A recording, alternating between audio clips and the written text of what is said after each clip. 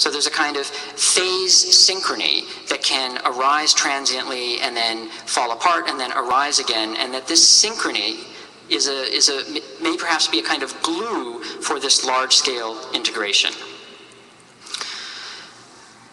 One hypothesis that's being put forward is that this kind of transient long-distance synchrony, long distance means over widely separated areas, is that this kind of transient long-distance synchrony is actually a correlate of conscious mental activity.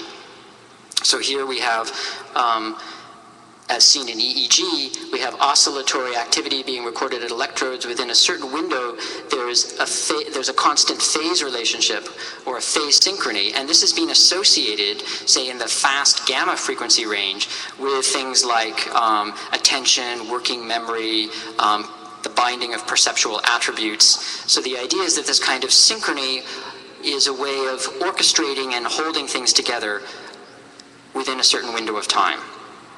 Okay, so this brings me then to the study, which some of you may be familiar with, which looked at now long-term practitioners in particular Tibetan Buddhist traditions, and it looked at the patterns of synchrony within the frequency range known as the gamma frequency range. This is around 25 to 42 hertz or cycles a second, so it's a fast frequency that we know to be associated with various aspects of waking and alert mental or cognitive activity, things like attention and working memory and so on.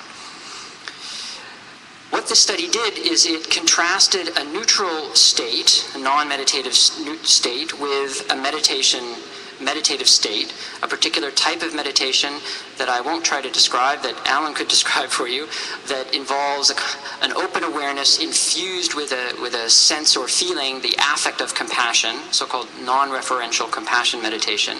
So it looked at the contrast between a non-meditative state and the generation of this meditative state in long-term practitioners, individuals with many, many years of practice, a number of retreats, compared with novices who had a week of training before the experiment in this type of meditation.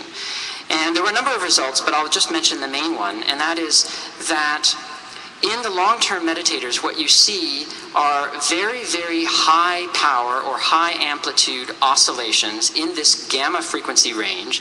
So if this is the resting state and the meditative state, and so these are the signals, the bursts at the electrodes, so these fast frequency, high power gamma signals, and they're also temporally coordinated. That is, the oscillations within a certain window are in phase, exhibit phase synchrony. So here you see the increase in the amplitude of the gamma, and here you see the increase in the synchrony. This characterizes the EEG for the long-term practitioners, but not for the novices. Now, given that we already know that gamma is significant, gamma activity and gamma phase synchrony is significant in relation to things like working memory, attention, perceptual binding, and so on, that in general terms it's an index, you could say, I suppose, of coherent mental activity. What we see then is that, among other things, this type of meditative state is a highly organized and coherent state from the point of view of EEG. So this is a way in which we see the large-scale integration happening in a way that's completely internally or endogenously generated. There's no perceptual stimulus. It's not under the outside control of the experimenter. It's rather generated from within and self-organized from the cognitive neuroscience point of view. So it's a highly coherent and organized state that shapes neural activity, and that's going to lead in then to this notion of emergence. Okay. How am I doing for time? I lose sense of time completely when I do these things. 5 minutes? Okay, I think I can try and whip through this. Okay, so this is the last thing I want to talk about, the notion of emergence and its relationship to volition. Okay. Kinds of mental states that we've been talking about, or that I've been talking about here.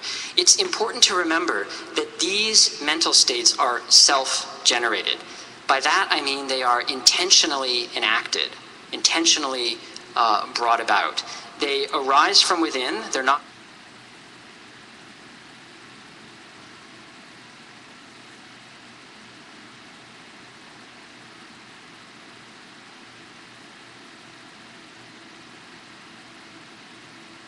hold neural activity in place over a certain period of time.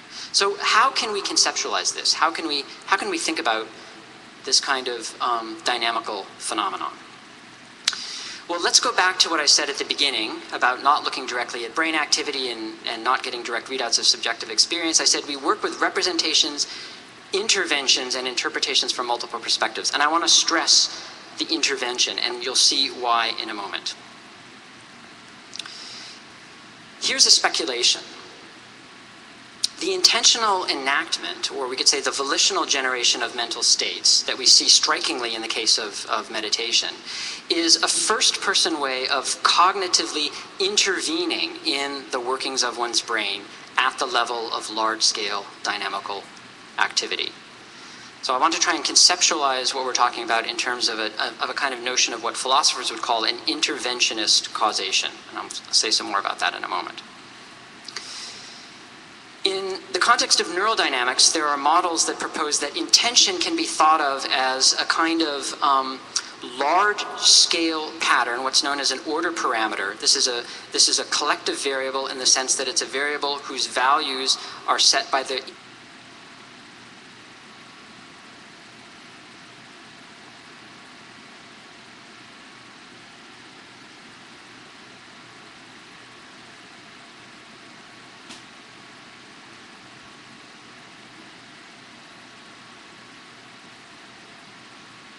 order parameter of the system's dynamic. It's a collective variable that constrains the system's behavior by stabilizing or destabilizing it.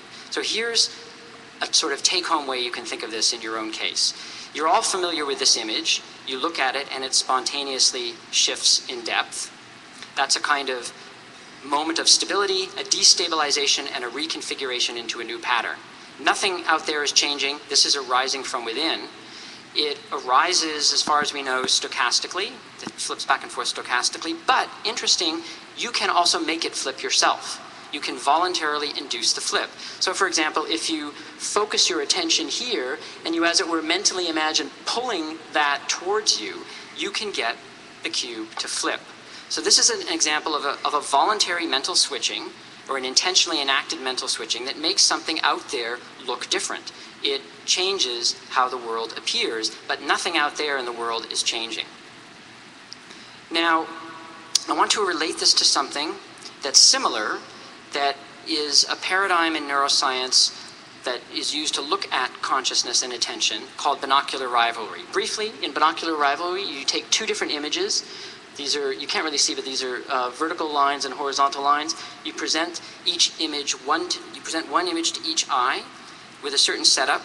And what happens is, rather than fusing, the images will compete with each other for perceptual dominance. So you'll see a kind of patchwork, and then you'll see the horizontal lines, and the vertical will be suppressed, and then you'll see the vertical and the horizontal lines will be suppressed.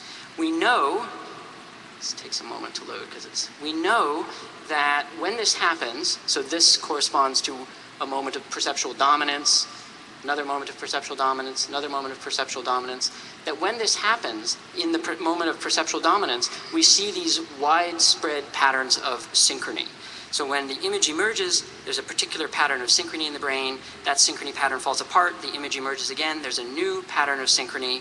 So this is a large-scale, dynamical event in the brain. Now, interestingly, there was a study that was done that looked at binocular rivalry in long-term Tibetan Buddhist monks, practitioners, in the context of a focused attention meditation by comparison with other types of meditation. In the focused attention meditation, where you stabilize your attention single-pointedly on an object, when these individuals were in this meditative state and after they were in it, when they were presented with the binocular rivalry. Oh my God. Why it's doing that.